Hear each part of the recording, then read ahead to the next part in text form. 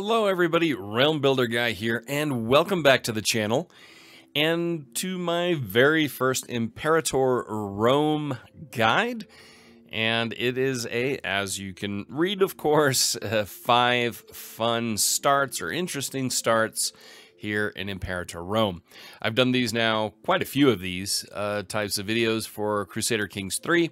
One thing about Imperator, we've got one starting date, so it does make it a little bit not simpler, but a little bit less options to choose from, which some like, some don't like. I personally like, because it's always hard to figure out the perfect place to start.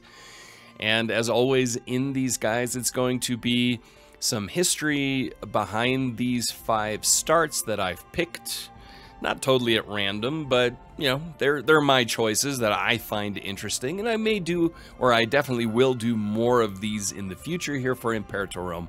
But these are 5 that I just find would be interesting ones to start with that aren't the typical. So we're not going to have Carthage, we're not going to have Rome, we're not going to have any of the Diadochi. So if you're looking for that, then I don't know, maybe I'll do one on those individually at some point, but right now, that's not what this is about. Of course, as always, all likes are greatly appreciated, so if you can drop a like, that would be fantastic. It'll help the channel grow and the videos be seen. Also, don't forget to drop a comment if you have played with any of these 5 that I am highlighting here. If there are other ones you'd like to be in the contention for future videos like this, also let me know those down in the comments. So without any more delay, let's dive into it.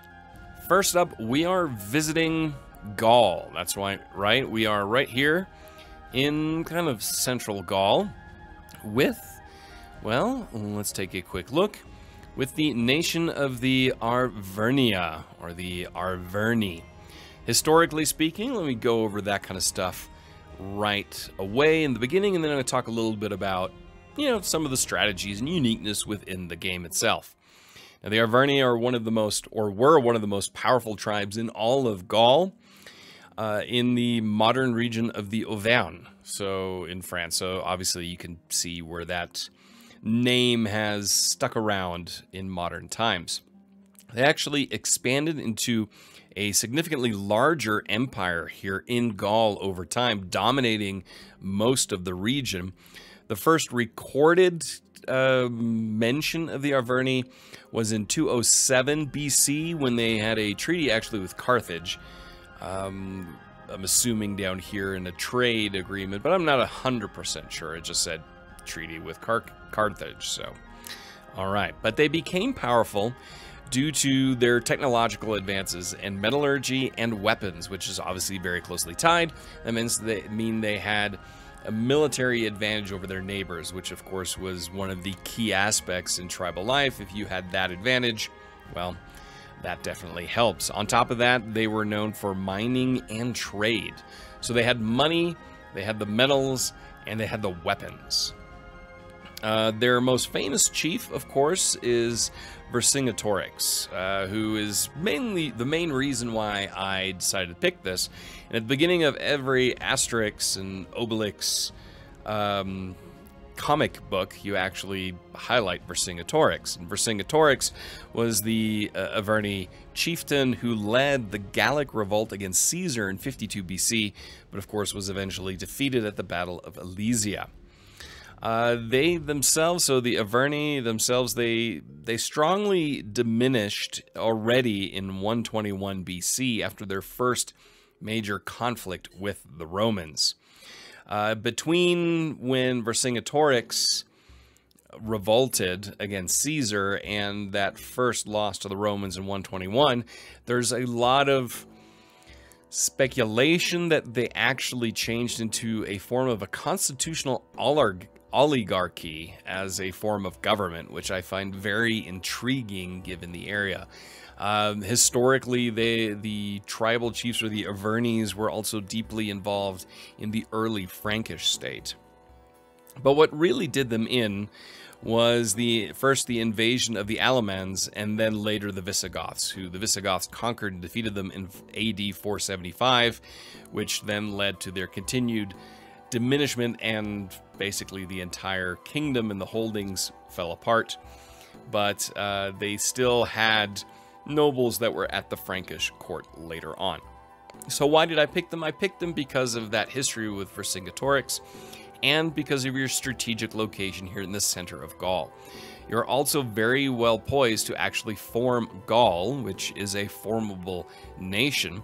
What's nice also, you have some strategic advantages. You have this impassable terrain, these mountains right here, that make it very hard to be attacked from the south. You really just have this one point here to attack from the south, everything else around here to the north, west, and east. But it gives you a little bit of a buffer to the eventual growth of the Romans. So that is a good strategic advantage. So maybe, you know, you put a fort down here and you kind of strengthen these areas just to strengthen your southern border to the eventual expansion of Rome. And Rome will be coming for you.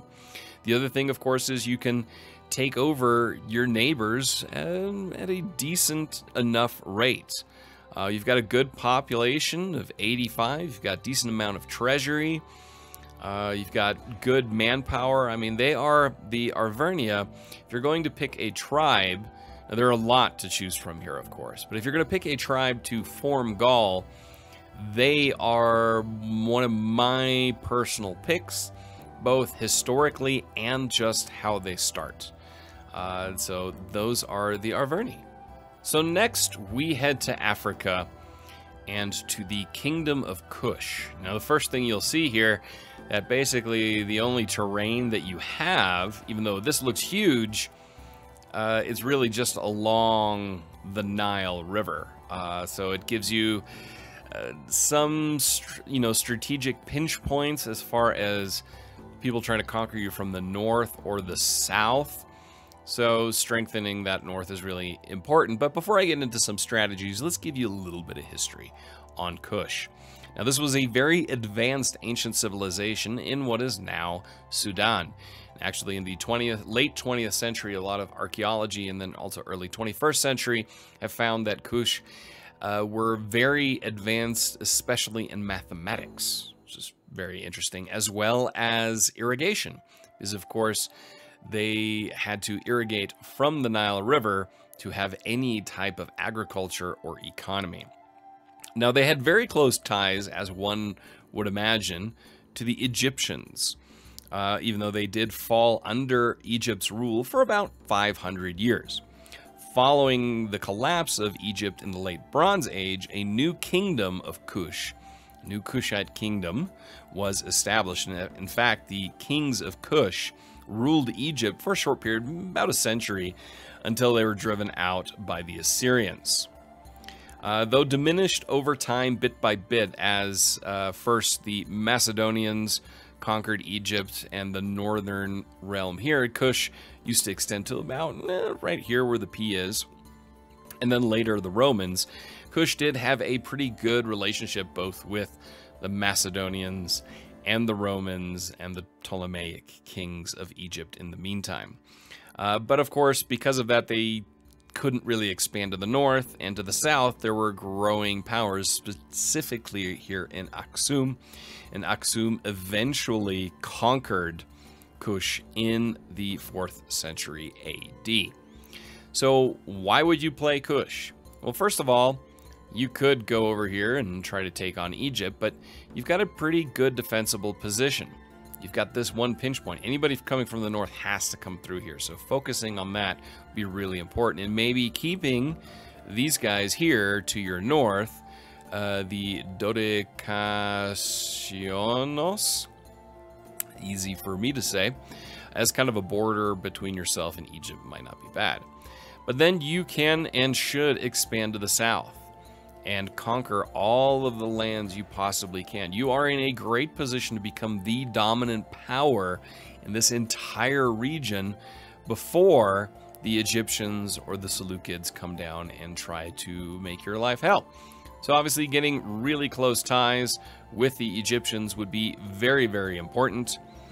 I don't believe you start with any diplomatic. You do, actually. You're a client state of Egypt, so you can... Oh, no, those are those guys. Sorry. Here we go. You have an export of cloth to Egypt. That's the key one. I was on the wrong one. I was completely irritated there for a second. So ignore all of that. But no, Kush, you are, of course, independent. Getting close with Egypt would be very important because they're just more powerful than you are at this time. I mean, you're not bad. Don't get me wrong. I mean, you've got 444 pops. You've got a good amount of gold, good amount of manpower. If you look at Egypt, they're a little bit more powerful with 1,700 pops. So being on the good side of the Egyptians will be very, very important. So increasing their opinion of you always, whenever you can, be their best buddies, because then they're most likely going to leave you alone as you try to conquer all of this area of northeast Africa, and these southern parts of the Arabian Peninsula is another place that would definitely advance into as Kush. So you're in a pretty good strategic position to do that. It'd be a lot of fun to kind of build that strong African nation to then take on Egypt and Carthage and so on. I think that would be a ton of fun. Next up, we head north again, and we are now on the southern coast of the Black Sea for the small nation of Heraclea Pontica. And there's a lot of interesting things here to unpack with Heraclea Pontica. Now, this was an ancient coastal city on the river Lycus. It was founded by the Greek city-state Megara around the year 560 BC. It was named after Heracles, or Hercules as the Romans named him, who was rumored to have entered the underworld through a nearby cave. So that's kind of an interesting little side note. It was a very prosperous city that eventually established its own Black Sea colonies, something to keep in mind for a future strategy. It was eventually destroyed during the Mithridatic Wars in the years 88 to 63 BC. So it would be an interesting one to play. It's very difficult. I mean, you only have a pop size of 27. You are here next to the Antigonids. You're between a lot of Diadokis. I mean, you have the Macedon, Thrace, the Antigonids, and then, of course, over here you have the Seleucids. You don't start allied with anybody. You've got a mini defensive league, but nothing major of note. But what I want to talk to you about is this lady right here, Amastris, and as you can see here, the first Achaemenid. Now, the Achaemenids, for those of you that don't know, that was the ruling dynasty of the ancient Persian Empire, the first Persian Empire. And she has some interesting things you can do here. She is actually the niece of the last Persian king, Darius III Achaemenid. She was given in marriage to Craterus by Alexander the Great, but Craterus didn't want her, so he arranged a marriage for her with Dionysus of Heraclea Pontica. And that's how she got here, and she had two sons with him. These two gentlemen right here, Oxyathres as well as Clearchus. Oxyathres, I believe, was actually the name of her father, so the brother of King Darius III of Persia. Now, she ruled HP after her husband's death in 306 BC. She then married Basileus Lysimachus of Thrace. So, this guy right here, Lysimachus of Thrace, married him in the year 302, but it didn't last long. He actually abandoned her pretty early to marry the daughter of the first Ptolemaic pharaoh of Egypt, Ptolemy the First. So, yeah, she was spurned twice in marriage, but it gets worse for our queen, or our lady here, Amastris. She was actually murdered by her own sons. She was drowned by them in 284, and her former ex-husband of Thrace then killed her sons. So he was a little bit loyal to her. But what makes this one interesting, beyond the history and the backstory of Amastris and these crazy sons and so on, is that this is the only nation that can reform the Achaemenid Empire. Now, there are others that can form Persia. I mean, Armenia one of the best poised ones to do it. But if you want the Achaemenid dynasty, so the original ruling house of the ancient Persian Empire, you have to start here. And it is very, very difficult. This is a long-term play. Iron Man, it's an achievement, and it's considered one of the hardest achievements. Not the hardest. That is forming Babylon, and no, that is not part of this. I'm not that big of a glutton for punishment, but you can't. It can be obviously be done, but it's going to be very difficult. The first moves you want to make is you want to ally with the Antigonids because they're going to be in a war. They're right on your doorstep. If you could also stay neutral in the wars of the Diadochi and kind of see who comes out on top. But the king of, or the Basileus of Thrace will offer you a marriage. So you can marry him, and then one of the sons, I believe, you leave the court, and then one of the sons takes over. Or you can spurn him, and then they have a casus belli, I believe, against you. So keep that in mind. The other thing is, if you want the Achaemenid dynasty, every ruler has to stay in the Achaemenid dynasty, or the Achaemenid Empire. So you're in a precarious position because a lot of your neighbors here, Paphlagonia and Pontus and Cappadocia, they're going to go to war. Armenia is going to push in here. The Antigonids, Thracians, Macedonians, Seleucids, and Egyptians are going to throw down here really soon. So you're in a very hostile environment. So that is one to really, you need to be strategic with your alliances. Otherwise, it could turn south really quickly. But I also kind of like the flag here, if I'm honest. It's kind of cool. I enjoy it. But that is Heraclea Pontica. So from the southern shores of the Black Sea, we head to the northern shores of the Black Sea, to one of my absolute favorite nations, the Bosporan Kingdom. This is such a fun place to play because you're surrounded. You've got the Scythians here, the Sarmatians here, then you've got a few Hellenistic colonies here as well. It's such a fun area. Plus, eventually you may have some of these tribes move in here, and you've got all this open area up here you could also expand and settle into. So that's why the Bosporan Kingdom is one of my favorites in Imperator Rome 2.0 or even previously. So what is the Bosporan Kingdom? Historically, they were a Greco-Scythian state and a true Hellenistic state of mixed population. You had a lot of Scythians that were part of the Bosporan Kingdom who then chose, or got chosen, to speak Greek. So Greek was the dominant language of the region eventually. Now, it was founded in 438 BC, combining a number of Greek cities that had come together here. It actually remained an independent kingdom until the year 63 BC, when it became a client state of Rome. It was eventually disestablished, fell to pieces in AD 370 after, to nobody's surprise, the Hunnic invasion.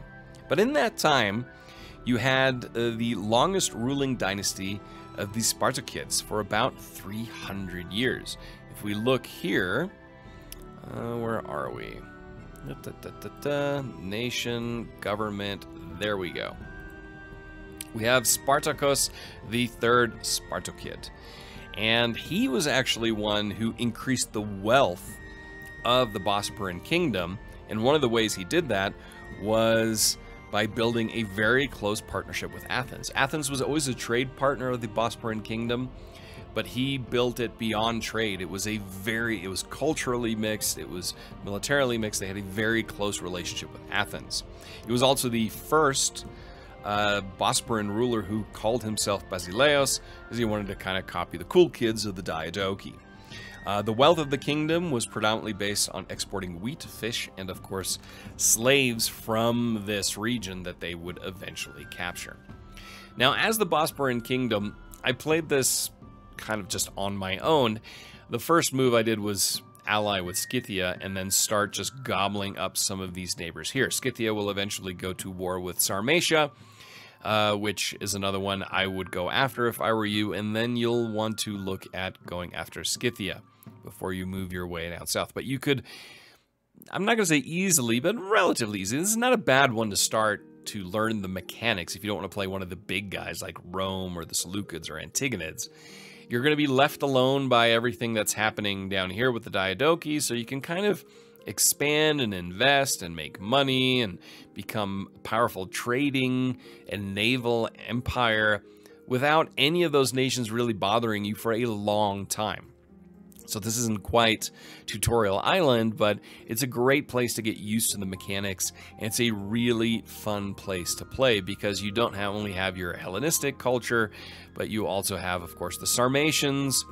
And Sarmatians, you know, they give you some horses, and the cultures here in Scythia as well.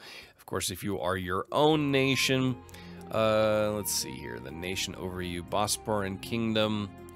I'm trying to see where are we? Where are we? Well, either way, you have. I'm trying to find it. Where are we? Legions. Doesn't show it right now, but you start off with light cavalry and light infantry. Of course, you are a kingdom, so once you become a regional power, you will have access to legions. But Bosporan Kingdom would be a fun one to start if you're looking for an easier one, kind of get used to Imperator Rome now 2.0. I highly recommend the Bosporan Kingdom. And finally, we head back to the Mediterranean and the southern reaches of Gaul and to Massalia. Massalia itself is a plutocratic republic that is very, very interesting. It's very popular, I know, but I figured I'd bring it in.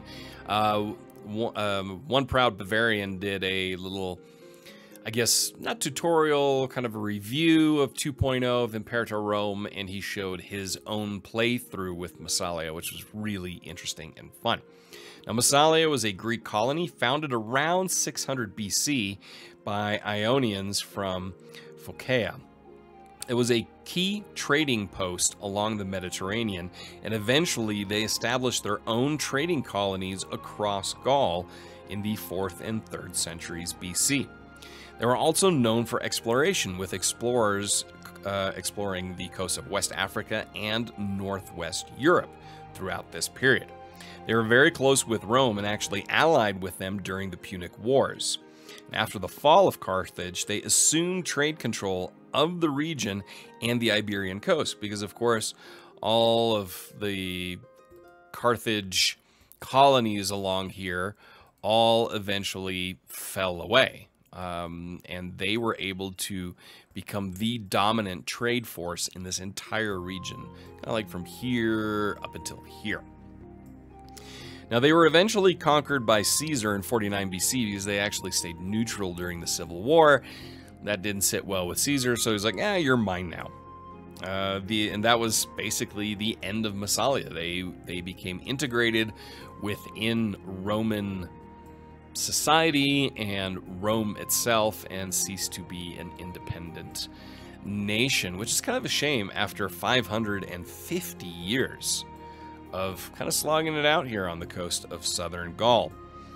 They were a republic that was ruled by a closed aristocracy that actually descended from the original settlers. And speaking of original settlers, this was kind of an interesting side note I found, that in 2011, a genetic study of the area found that 4% of the population of the Provence in France actually can trace their ancestry to the Phocaean settlers of Massalia. So very, very interesting. Okay, so you're Massalia.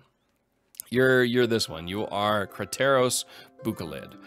What do you do? Well, you know, trade empire is kind of a duh.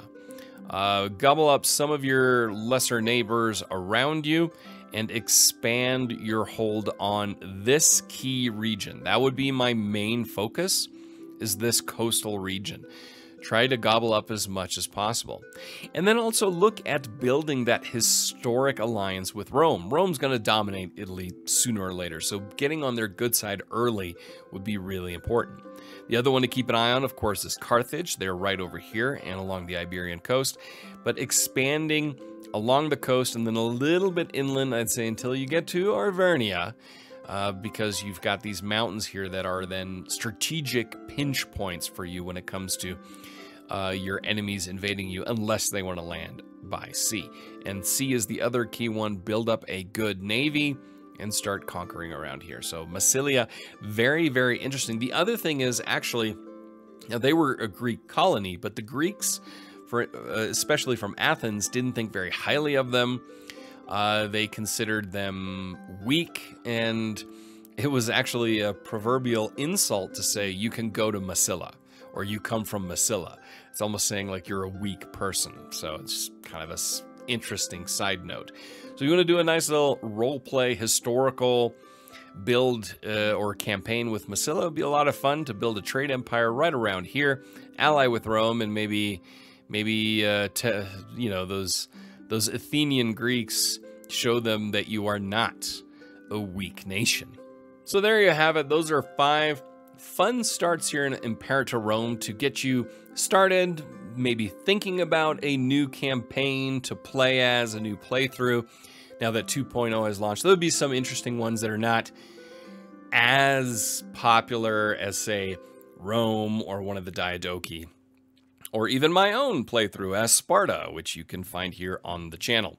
So if you enjoyed this, please hit that like button. Consider subscribing so you don't miss any Imperator Rome Let's Plays or guides, as well as Crusader Kings 3 and other gaming content here on the channel. Don't forget to check out the links in the description to Twitch, Twitter, Patreon, my Nexus GG store, where you can buy Imperator Rome along with its DLCs, as well as Patreon, and you can support the channel there. So until next time, I'm Realm Builder Guy, and I will talk to you soon. Bye.